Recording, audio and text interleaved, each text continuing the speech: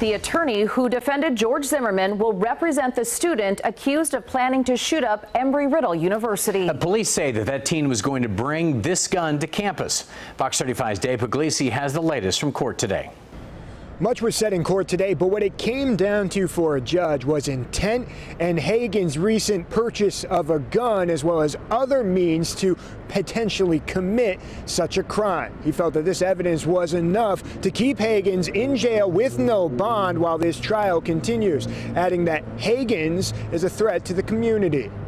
In court, Hagen's lawyer, Mark O'Mara, argued the state's points of intent. O'Mara claims his client was joking about such acts. He says even though his client had recently bought a gun and was struggling in school, it doesn't mean he had intent to create a mass shooting.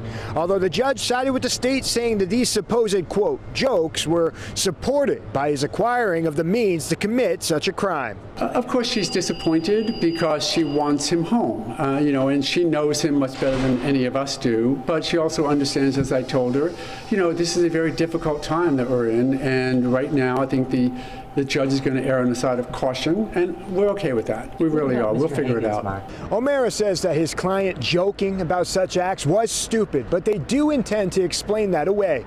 He says that once they have gathered more evidence, they will make another motion for another bond hearing, which they think could happen sometime in January. In Daytona Beach, Dave Puglisi, Fox 35 News.